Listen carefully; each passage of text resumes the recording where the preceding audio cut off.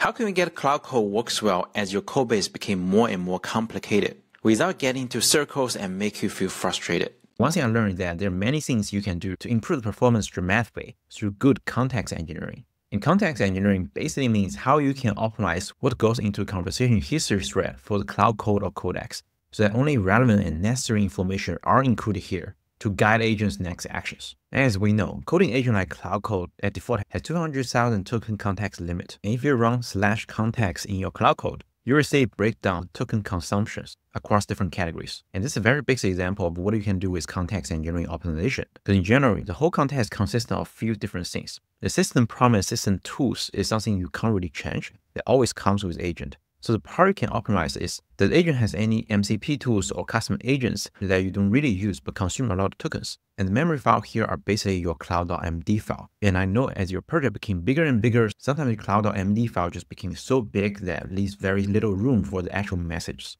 So in this very specific example, I can already see that if I remove all those MCPs from this agent, it will immediately give me 2% additional context token window.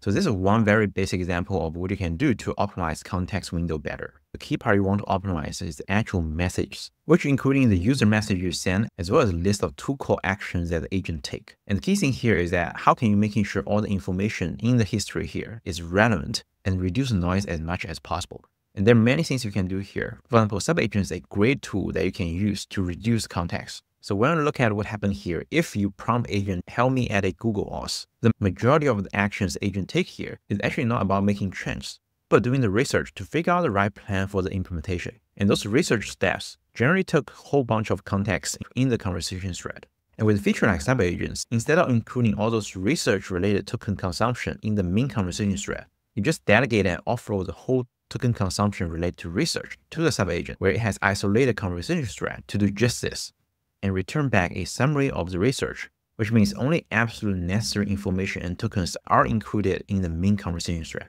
So one very basic thing you can do is that before you implement a big feature, you can just add a small text that lets you task or subagent to do the research first, so that it can trigger the specific behavior. And this is why I often use the compact command much more proactively, so that after agent completes certain set of fairly isolated tasks, I often just run the compact so that we can proactively clean up the conversation thread. But the most important and effective methods that I often use is set up your own documentation system for your codebase.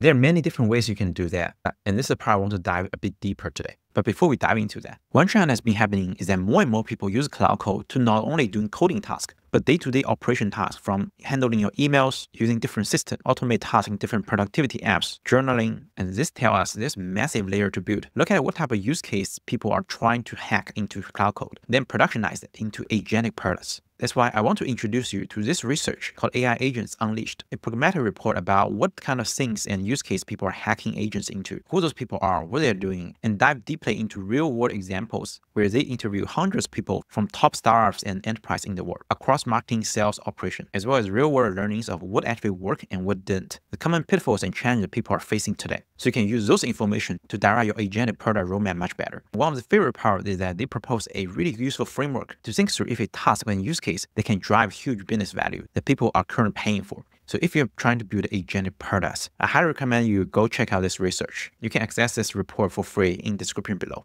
And thanks HubSpot for sponsoring this video. Now let's talk about my documentation system for Cloud Code.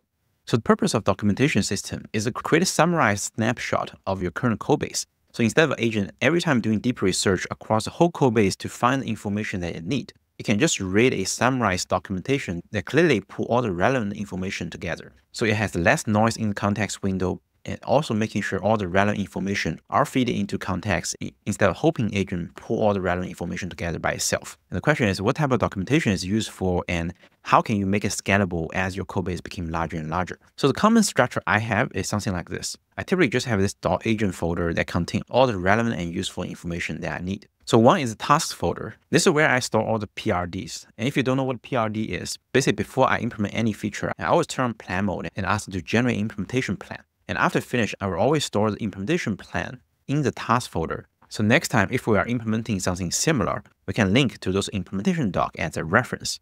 And second part is system folder. So system folder contains things like project structure, the database schema, your APIs, or some critical and complex part of your codebase. And those things can go across different individual PRDs and really useful for agent to get an overall understanding. And this is also the part that it can grow bigger and bigger. And third is SOPs. This is where we will log the standard process for doing certain things or mistakes you saw agent make. So after I get agent do something, I will ask it to generate an SOP for this specific process. It can be as generic as like adding a new database table, what are the list of actions it should take, to something more granular like how to integrate a new replicate model. And last but not least, also a README file. So as your codebase became more and more complicated, there will be just so many docs. And the README here is almost like an index of all documentation files you have and when to read which documentation file. So the agent can quickly get an overview of all the relevant documentations and read and inject into conversation history. So this is a common documentation system I often use. Meanwhile, I will also use this update doc command quite frequently. What it does is that it basically includes certain instructions to agent about what to do when initialize documentation structure as well as when you need to update documentation. So I will run this command after I implement certain features. Or I can use this update doc command after we help agent correct certain mistakes so we don't make the same mistakes again. Then it will create this SOP that clearly lists out all the step-by-step process and also the related documentations so that agent can consume more relevant information. And this SOP doc will also be included in the readme.md. So this is a pretty common structure I use for my projects and continuously maintain and updating them. Obviously, the best version of documentation system is always something tailored to your codebase. For example, I talked to Simon from AI Builder Club, where he showcased how he built a whole documentation system with his team for their legacy codebase. This is the pointer doc, as it were, that points to everything, how we do all sorts of things and, best practices, etc. And so this is very human readable, obviously, as well. But it was designed more for our LLM friends. We document all the ways we do our migrations, how we store the data. We've got a whole class of things with methods for helpers, updaters, utilities, all sorts of stuff like that. We've sort of split out all this stuff into well-documented sections. The very first versions of these we did inside Claude. We got Claude to generate the MD files. And then we started using Cursor and we got our own little, this thing here. What are these things are called now? Cursor now has got the / commands. I haven't yet experimented with turning this into a / command because I've always found this rather frustrating that we've only got so much room to see what's going on in there. But it's not complicated. We go through and then we say, review this class and upgrade the inline documentation. So we do that first so that then the class has got the best possible inline documentation. And then we'll use a prompt in the prompt interface to generate the class documentation in more detail. So there's this workflow that goes generate or update the inline documentation and then output that into the bigger documentation. So I've just thrown all the LLMs at this to sort of get as best as we can. It makes the whole process easier to manage by exposing all of that.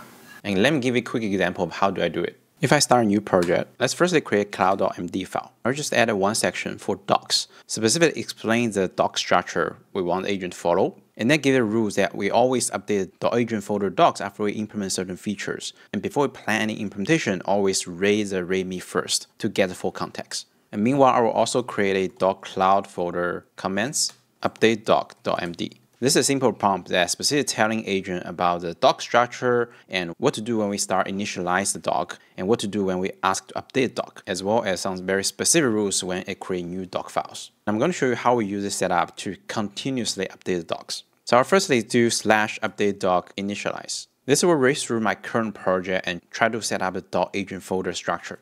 And once it finishes, you will see that it creates this .agent folder and set up a project architecture as the first doc. And there's also a README file under the .agent folder, which listing out all the docs that we have. Now, let's just take you through an example of how do we use this. Let's say we want to build a basic app that can do text-to-image generation using a model hosted on Replicate. So I'm going to copy over the doc and give prompt. How we build a text-to-image app using model above. And I'm going to use a plan mode. And after I finish the plan, I'm going to prompt a save implementation plan in .agent/task folder and start implementation. Great, now we have this text-to-image model working. Quite often in my experience, model will fail to integrate replicated model out of the box. And that's where I can use this update doc command saying generate SOP integrating replicated model. Then what it will do is that they will create this replicated model integration SOP.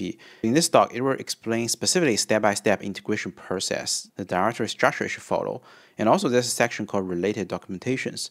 So for this one, probably didn't make perfect sense, but you can imagine if your documentation became more and more complicated, this can be used as a directory to lead to all related documents. And in the end, it will also go update the README as well to include more stuff. So now I can even clear the conversation. Without giving too much context, I can give a different model, which is text to video, and give a prompt, help me add text to video capability using model above, plan the implementation, and read .agent doc first for context. And again, I'm using the plan mode. This time, you can see it will reading through different files to get the full picture. And we're gonna do the same thing, save the implementation plan to /task folder and start implementing. With this one, it's able to one-shot this video generation model, and it is fully functional without any errors. So this is how you can imagine this whole documentation system works. You can have higher confidence that I can just come in anytime and start implementing something with pretty consistent performance.